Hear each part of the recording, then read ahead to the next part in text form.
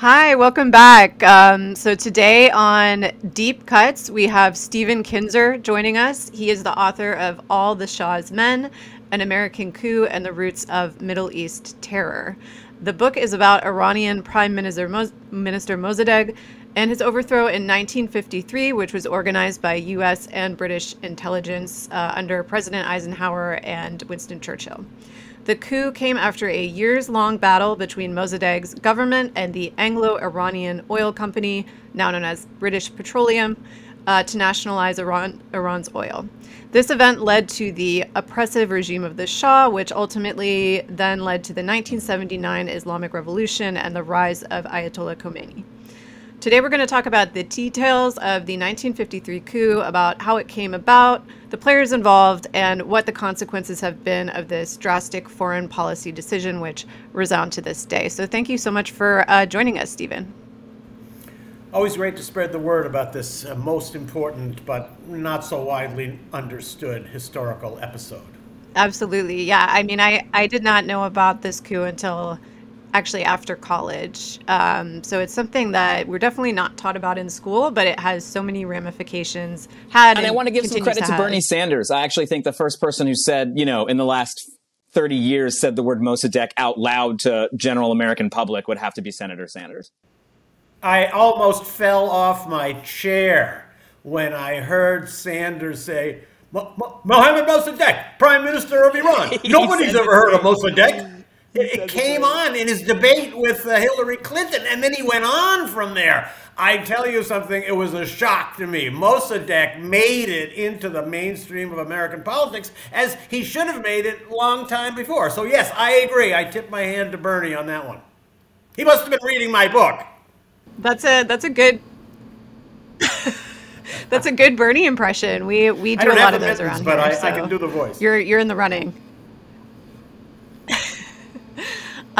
So first I wanted to just talk a little bit about the background, how Mossadegh came to power. So can you tell us a little bit about what it was like on the ground? What was the Anglo-Iranian Oil Company, now British Petroleum? What were they doing? Why was what they were doing unfair?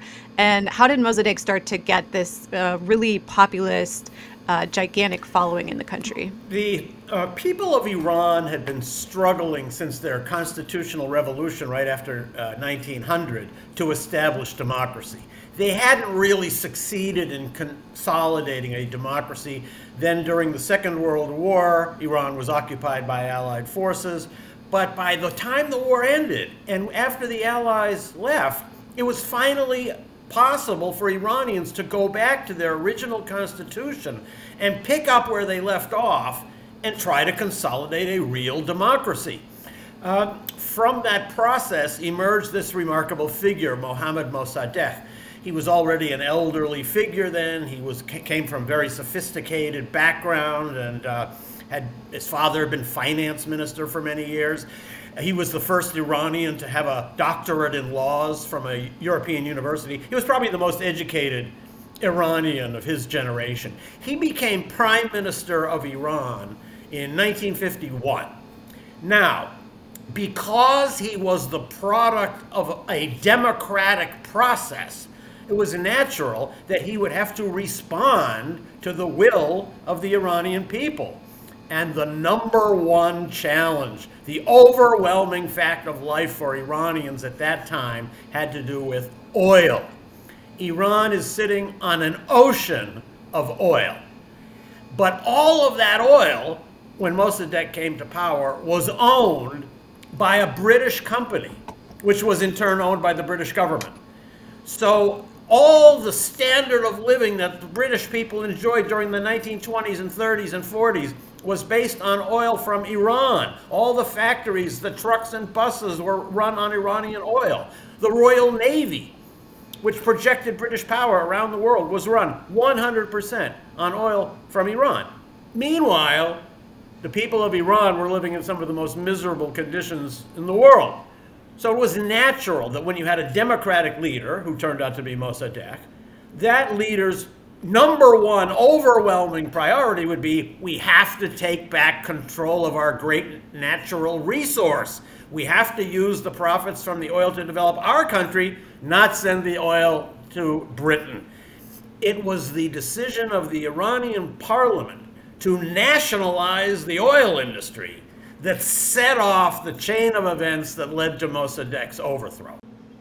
Yeah, I was actually, I was just so impressed at the very end of your book. You talk about going to Mossadegh's house and how you talked to some kids in the street and they knew who he was and they knew he had nationalized oil, which I think really speaks to just how much his legacy looms large for people. Because, I mean, for a kid to know that, just a random kid you meet on the street, I think that's really impressive. Can I ask, but yeah, the folks who sort of supported this in the in the Iranian street, not actually on the streets protesting, but sort of was it a combination of the middle classes and the working classes? Was there sort of a consensus across Iranian society, or can you sort of play that out for us a little bit? The vote in the Iranian parliament was unanimous in favor of nationalizing the oil. In fact, I'll tell you this little story. The prime minister before Mossadegh had been assassinated, so the parliament had to meet to choose a new prime minister, and all the eyes were on Mossadegh. He was the chairman of the oil committee. He had already been making speeches denouncing British control of Iranian oil, and as it seemed like he was going to be named as prime minister, he stood up and pulled a piece of paper out of his jacket pocket. This would be a great scene if they ever make a movie about this episode. And he essentially said, "I will become prime minister, but under one condition. In my hand, I'm holding a proposal that will authorize the government to nationalize our oil resource. First, vote for this, and then make me prime minister. I will implement it." I absolutely loved the amount of detail that you got into about Mossadegh's personality. He seems like he was such a showman and honestly kind of a drama queen. I mean, like, he continually announced he was quitting politics. He resigned as prime minister, like, and when he actually resigned, I believe over he was in a feud with the Shah over whether he could appoint the minister of war. Everyone basically poured out into the street and insisted that he be returned to power. So it worked out for him. But I love that he, not a compromiser, such a character. I would love to hear your thoughts on him. Mossadegh was a fascinating character. You're absolutely right. And when I was writing my book, All the Shah's Men, I was effectively living with Mossadegh in a kind of a little room for a while. And I've had to write books about other people that are less pleasant. But Mossadegh really was a fascinating guy. So as I said, he was an elderly feudal landlord, highly sophisticated and educated, but he'd lived many years in Switzerland. And I think maybe he got a little carried away with the democracy of Switzerland. For example, when the CIA sent mobs out onto the streets to try to foment his overthrow, he didn't want to send counter mobs because he thought, as a head of state, you don't send mobs onto the street. Right. He, at the very peak of the coup moment, at the week of the coup, when the city of Tehran was in upheaval and turmoil, leaders of the Communist Party came to him and said, "Give us guns and we will defend your constitutional government." His answer was, "If ever I agree to arm a political party, may God cut off my right arm." So he was very faithful to the forms of democracy. He was also extremely honest, which made him quite unique in the Iranian political pantheon. He was highly frugal. For example, when Kleenex came to Iran, he thought it was a waste that they were double ply, so he would peel them apart and use them one at a time. He said he was theatrical. It's true, and he would sometimes work himself into such a fury when he was making his speeches denouncing the British and talking about what miserable suffering the Iranian people were going through. He would work himself into such emotion that he'd actually collapse on the floor of Parliament. Now, it was never really clear if these collapses were fully physical or if they were partly psychological or even kind of planned out in advance. In the West, this kind of emotional extreme was used to ridicule him. He was called the fainting fanatic. But in Iran, where the depth of genuine emotion is something that plays out in politics as well as in other areas of life, it gave him the air of one of these fundamentalist preachers who whips his flock while urging them on to greatness. And that's what Mossadegh was doing for Iran. Well, so I want to go back a little bit to talk about right after Mossadegh decided, and the parliament voted to nationalize oil. Right away, the British had absolutely no intention of compromising at all with the Iranians. They just saw this as like a total violation of their legal rights to the oil. Can you talk a little bit about like what the strategies were initially that they were trying to employ to get Mossadegh to either come to the table or really just get things back to normal with them sort of owning the oil legally?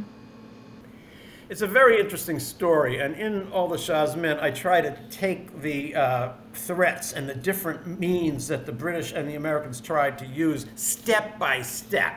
So, as you said, as soon as the oil nationalization was passed in Parliament and made Iranian law, the British essentially kind of laughed it off. They were used to dealing with what they called the wogs, the peasants, the people out there in those faraway colonies, and they never took seriously the possibility that their position could be threatened. It never had occurred to them that they would not be in Iran forever and that they would not own the oil of Iran forever. It seemed like a permanent fact of life. So the act of Parliament was just nothing serious. The first British response when it seemed to be serious was to ask their ambassador in Tehran, how much money did Mossadegh would like to have wired to some Swiss bank account so he would forget this nationalization foolishness. And the ambassador wrote back, that policy is not going to work with Mossadegh for sure, even though it had worked many times for other Iranians and people in other countries where the British exercised their pernicious influence. So the British then embarked on a series of steps which they said were aimed at assuring their continued ownership of something that was their property, right, and preventing the Iranians from stealing something which the British owned by legal contract. That was the British approach. So the first thing the British did was to announce that the refinery, which they had built, it was the biggest refinery in the world, would be closed. Now, the British had promised in their original contract to train Iranian technicians to run the refinery, but they had never complied with that. So the British required all their technicians at the refinery to go home to Britain. Many wanted to stay, and Mossadegh offered them continued pay and benefits just like they'd been receiving before. But the British wanted to make that refinery stop working, so they required those people to go. They even put ads in newspapers in other countries that had oil industries warning oil experts not to go to Iran and help Iran extract oil, because that would be participating in the theft of British property. The British then imposed a naval blockade around the Abadan refinery, just in case the Iranians would find some way to extract some oil and put it on a tanker. Then the British imposed what we would today call sanctions. They froze Iranian assets in British banks. They stopped exporting some vital goods, everything from concrete to tea. None of that worked.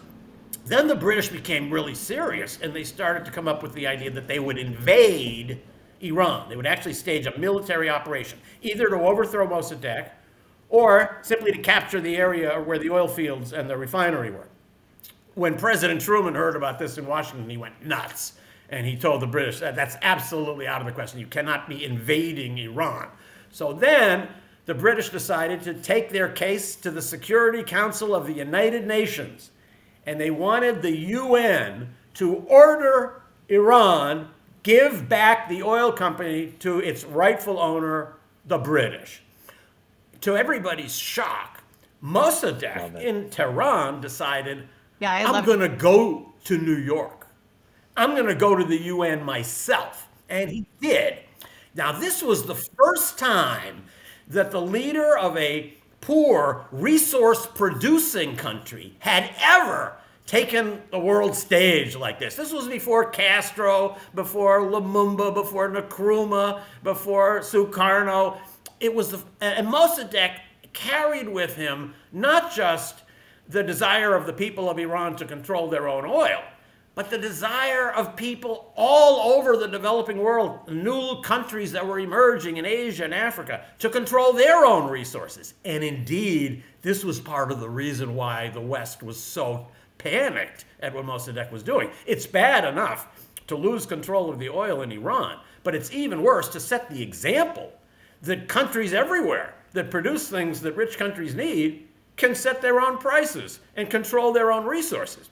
So the United Nations, for the first time in its young history, after hearing from Mossadegh, refused to approve a motion submitted by one of the Security Council permanent members, the British. They wouldn't order Mossadegh to give back the oil company. Then the British took Mossadegh to the World Court in The Hague. They asked the World Court to order Mossadegh to desist. The World Court also refused after hearing from Iranian lawyers. So this left the British in a kind of a panic. They were starting to realize that they could be losing their most valuable asset in the whole world, which is what that refinery was. Then they decided they had to overthrow Mossadegh.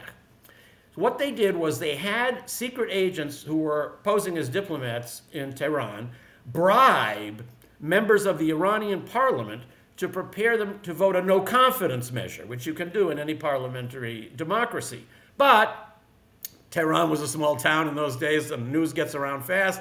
Mossadegh figured out what was happening, and he did the only thing that he could have done to protect himself, which was to close the British embassy and send home all the British diplomats, among them, of course, all the spies that had been bribing members of parliament. So now the British were naked. They had nothing in Tehran, and they were on the brink of this huge loss, which was unimaginable to them. Yes, and that is when they turned to the Americans. Right. So this was something, there was a major shift in the middle of the book this is something I didn't know anything about. I definitely knew America was involved in the coup, but it was super interesting reading about the differences between Truman's foreign policy and Eisenhower. So Truman basically kept telling the British, like, look, this is your issue. Like, you got to come to the table. Sometimes he would send sort of middlemen to try to negotiate between the two parties. But again, neither of them were willing to compromise. And then when Eisenhower got elected, it was right away. I mean, before he was even in office, he had people who were coming into his administration calling up the British being like, yep, let's do this. Let's get him out. And this is where we have some of the most major players in the coup coming onto the scene, Kermit Roosevelt and the Dulles brothers. So tell us about Kermit and the Dulles brothers and how America sort of became actually central to the coup. CIA was created in 1947, and he did use the CIA for covert action, but he drew the line at overthrowing governments. He wasn't going to go that far, and was explicit, not only in Iran, but also in Guatemala when there was an effort by the CIA to get his approval for overthrowing a government in Guatemala. He absolutely refused to do that. So the election of 1952, as you said, brought Dwight Eisenhower into the presidency. More important, it brought John Foster Dulles to the position of Secretary of State and his brother, Allen Dulles, to the position of CIA director. Now, these two had spent much of their career working at the legendary Wall Street law firm of Sullivan and Cromwell. That wasn't a normal law firm, as you think of that term. It was a very specialized operation. And it was designed that the law firm had a specific goal, which was to defend the rights of American corporations working in foreign countries. So every major American corporation that had business abroad had Sullivan and Cromwell as their counsel. And John Foster Dulles was the managing partner for decades at Sullivan and Cromwell. So the defense of American corporate power was central to their ideology. And the only other thing that was that strong was anti-communism. So these made them particularly focused on Mossadegh. Both of them had actually been active in Iran and had one of their major Sullivan and Cromwell engineering projects undermined and killed by Mossadegh and his National Front, who considered this to be an American imposition. So the Dulles brothers came into office gunning for Mossadegh. Actually, according to the last couple of biographies of Eisenhower, he didn't. He came into office without any particular feelings about Mossadegh one way or the other. But the Dulles brothers brought him around to the idea that Mossadegh was hugely dangerous and had to be overthrown. Now, how did this process begin? You mentioned quite correctly that the British were so excited at the prospect that they could get something going in Iran and finally get rid of what they called this madman Mossadegh, that they didn't even wait for Eisenhower to be inaugurated. They sent one of their top secret agents to Washington to try to persuade the new incoming group to reverse Truman's policy and agree to help overthrow Mossadegh. Now, this secret agent, Christopher Montague Woodhouse, who was formerly the head of the British Secret Service station in Tehran before Mossadegh closed the embassy, later wrote a memoir, and he devotes a few pages to this mission. And there, I'm going to paraphrase him. He says something like this: as I was flying across the Atlantic, I was thinking to myself, how am I going to propose to the Americans that they should overthrow Mossadegh? I realized that the argument we had been using was not going to work. That argument was, this crazy Mossadegh took away our oil company. Please overthrow him so we can have our oil company back. I realized that argument is not going to move the Americans. But knowing the mood in Washington, I decided that I wasn't even going to mention the word oil. I would say this has nothing to do with oil. We must overthrow Mossadegh because he is leading Iran toward communism. And that definitely worked. It was the argument that the Dulles brothers used with Eisenhower. And it's peculiar because Mossadegh, as I said, was an elderly feudal landlord who despised all Marxist and socialist ideas. And in fact, we have one moment when this coup proposal is working its way through the American clandestine bureaucracy, where we can see, due to declassified records, that there's a question raised. And the person who raises the question is Eisenhower, who says in one of these National Security Council meetings, first of all, he mutters, I wish there was some way we could get the people in these downtrodden countries to like us instead of hating us. Which, of course, I'm sure didn't sit well with Foster Dulles. But then he said something like, I'm glad to hear we're overthrowing this communist Mossadegh, but I didn't understand Mossadegh really is a communist. Because, of course, he was the opposite of a communist. And Dulles had a great answer. He said, well, of course, you're right. Mossadegh is not a communist. But Mossadegh is old. Mossadegh is sick. He could die. He could be overthrown. Iran has a lot of oil. It's right on the border with the Soviet Union. There's a communist party there.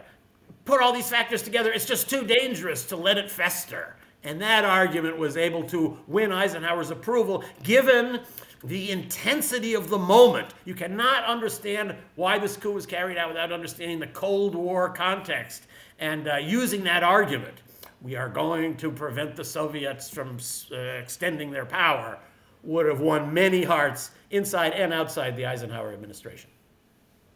This is early on in the Cold War. I mean, can you describe what the Soviet bloc's relationship was towards these events? And, you know, Mossadegh going to New York, he doesn't like them, but would he have any confidence that perhaps the Soviet Union would veto just to get at the Americans? Or was there any kind of Cold War? Or are we actually seeing previews of kind of the non-aligned movement in Mossadegh?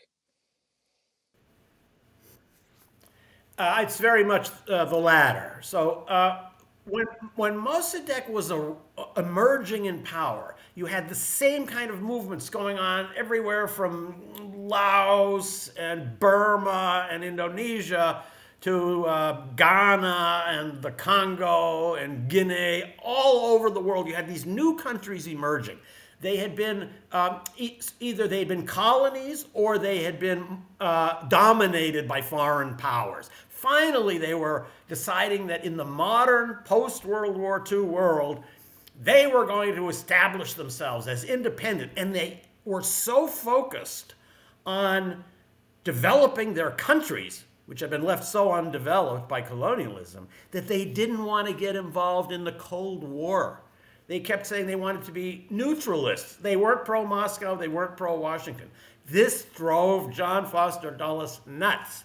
He hated neutralists. He actually thought they were worse than communists because he felt that actually they were, witting or unwitting, agents of international communism, pretending to be simply nationalist reformers, waiting for the moment when someone in Moscow would call them and say, today's the day, and then overnight they would turn their country into communism.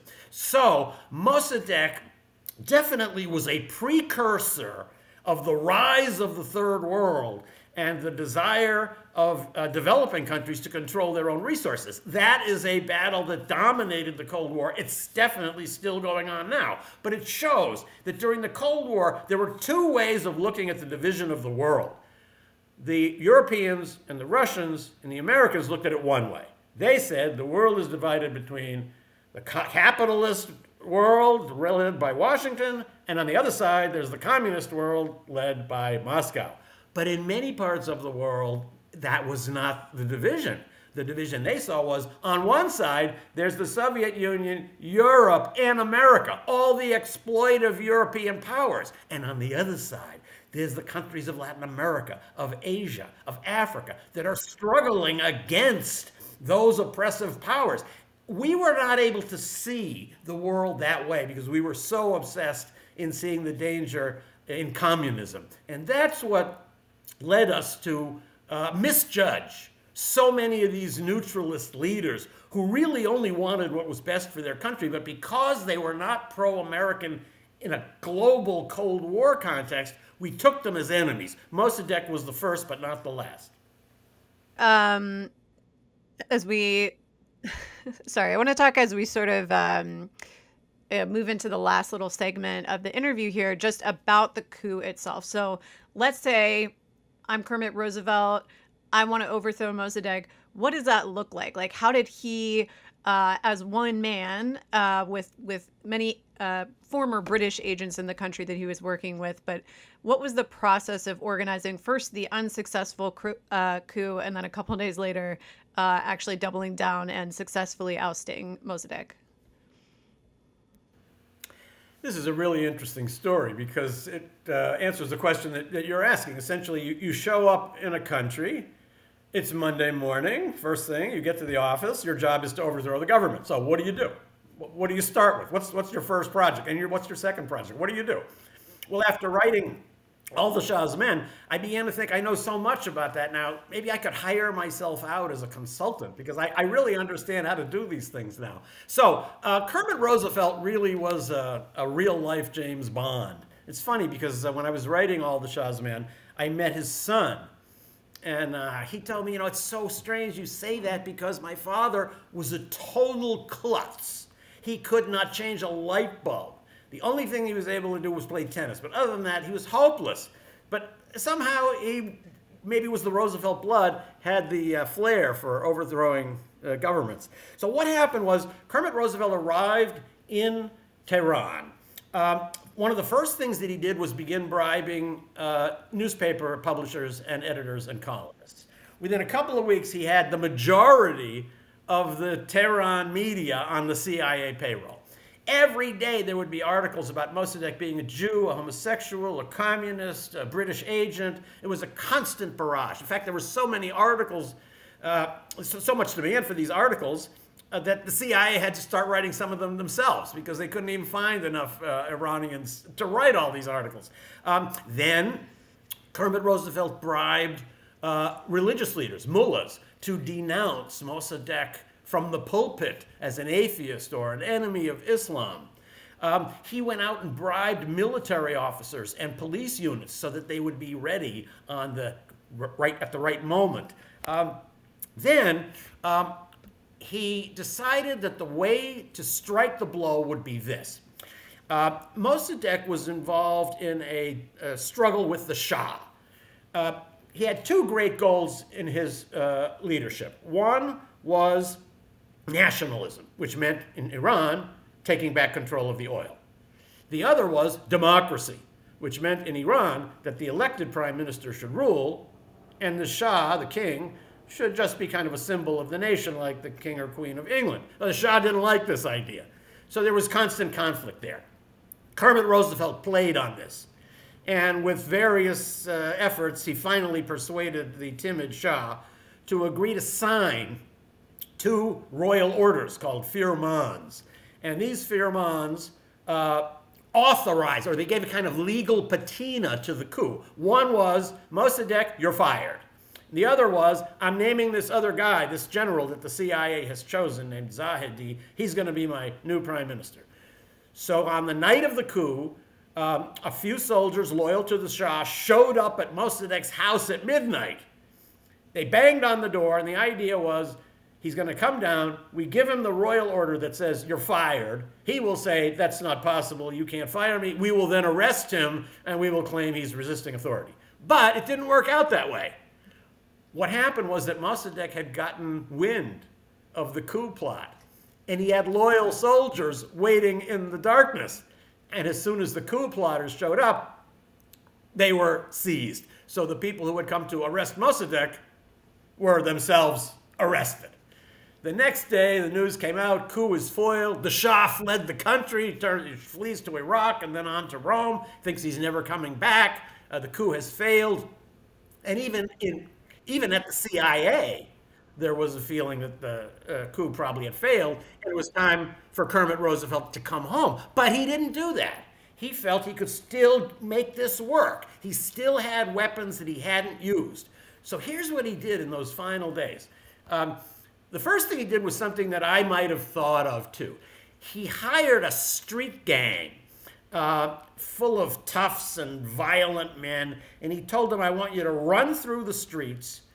I want you to break shop windows, fire your guns into the mosques, beat up people on the street, and yell, we love Mossadegh and communism. But what he did even beyond that I wouldn't have thought of, is he hired a second mob to attack the first mob he had hired. So within a day or two, Tehran was totally consumed with street fighting and protesting. Gangs were fighting each other, not realizing that they were both in the pay of the CIA. And Mossadegh, with his commitment to democracy, refused to crack down fiercely on these demonstrations. And finally, at the end of that week, Kermit Roosevelt mobilized military units whose commanders he had bribed. They closed in on Mossadegh's house. There was a gun battle that went on for several hours. Several hundred people were killed. And on that night, Mossadegh was overthrown. Yeah, I mean, it was really, it's such a shocking and telling story, and you told it really well in your book. I did want to, before we get to the end of the interview, just briefly touch on some of the consequences later down the road. One of the things you just mentioned was that the Shah, after the first failed coup attempt, he got on his private plane and he ran away. I actually was surprised to learn what a nervous, kind of unsure character he was. He wasn't really behind it. He just sort of got eventually pushed into it by the CIA, and also his sister was very interested in this concept of overthrowing Mossadegh. But so he came back, and actually there was a funny anecdote in your book about when he heard that Mossadegh's government actually had fallen a couple days later, he yelled, "Oh, I knew they loved me!" He didn't seem to know that everyone had been paid to be a part of this. But so he comes back, and then eventually in the 1979 Islamic Revolution, he has to flee the country. The Shah is given safe passage to the U.S. And so in your book, the line you drew that I thought was super interesting was that right after that is when Americans are taken hostage in the embassy. And your point was that, well, Iranians remembered that in 1953, the Shah fled the country, and 2 days later, their Democratic leader was overthrown and he came back. So their feeling was, well, if the Shah gets away and he's not here and he's not facing justice, it's likely the Americans are going to come and overthrow our government again, basically. This is a really great object lesson that comes out of the story of the Mossadegh coup in 1953. That coup was a success.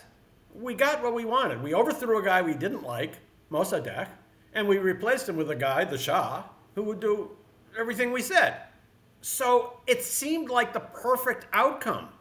And it would have been if only history stopped. But history doesn't stop.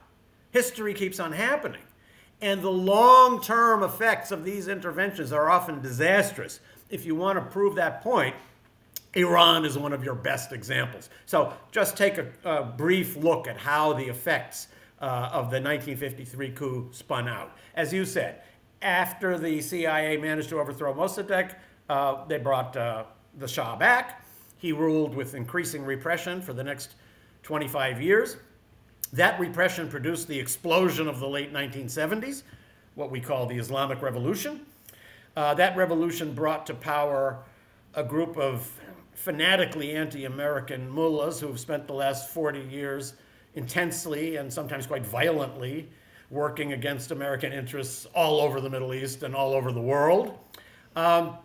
It was also the Islamic Revolution that set off the hostage crisis, as you referred to. So the hostage crisis was seen in the United States, and still, I think, is seen by many Americans, as examples of how uncivilized and how barbaric the Iranians are. By seizing an embassy, they broke every law of God and man, and they did it for no reason. They simply did it because they want to destroy. They're just hateful people. And so we didn't know any more at the time that would help us understand that episode. But since then, several of the hostage takers have written their own memoirs, and they all say the same thing. It wasn't nihilism or anti-Americanism that drove us to do this. It was something very specific. We remembered 1953. What happened then? The people of Iran threw the Shah out. He fled. But CIA agents working in the basement of the U.S. Embassy organized a coup, and they brought the Shah back, and the dictatorship continued. Now here we are in 1979. The Shah has been forced to flee again, the same Shah. Now he's going to the United States. We presume that CIA agents working in the basement of the U.S. Embassy are going to do the same thing they did last time. One of them wrote, we did this in order to prevent history from repeating itself. But Americans didn't see it that way because we didn't know about that first history. At the time of the hostage crisis, no one had any idea in the United States of what had happened in 1953. So the effects of that coup, however, didn't stop there. The overthrow of the Shah was one of those rare geopolitical events in the Cold War that terrified both sides. The Americans hated it, of course, because we lost our great pawn there, the Shah, but the Soviets also hated it. They saw this as a triumph of radical Islam. And of course, the Soviet Union was composed largely of these republics along the southern border, all Muslim dominated. So they were terrified at the idea of radical Islam coming into the Soviet Union. It was partly to prevent that the Soviets invaded Afghanistan. That's what brought the United States into Afghanistan and brought us into that whole long mess which we're now trying to extricate ourselves from. And it still doesn't even end there. After the Shah was overthrown and Iran was in upheaval after the 1979 revolution, who should notice this but Iran's greatest longtime enemy, Saddam Hussein, in next door Iraq. He decided this is a great time to invade Iran. And that's what he did. In 1983,